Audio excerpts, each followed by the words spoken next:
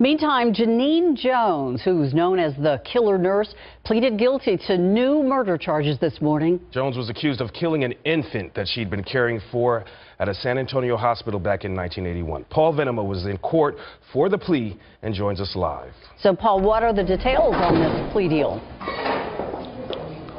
Here's the details. The plea was for the charge of murder. The plea was guilty, and the sentence is life in prison. This all brings to a close a tragic saga that began over 3 decades ago. Jones had already served a life sentence for the murder of a Kerrville infant in 1982 when she was indicted for the murder of 5 infants at San Antonio hospitals. She was scheduled to stand trial next month in one of those deaths. That trial ended with this morning's plea that called for a life sentence. But I truly believe that your ultimate judgment is in the next life. In the sentence to your life, prison, the Texas Department of Criminal Justice Institutional Division, affirmative finding of deadly weapon.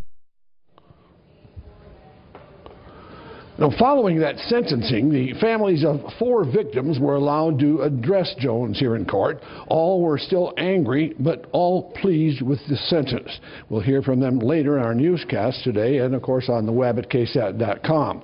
Now, back to the plea itself.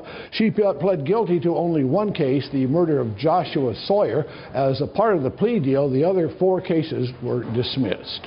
We're live at the Bexar County Courthouse. Paul Venema, KSAT 12 News.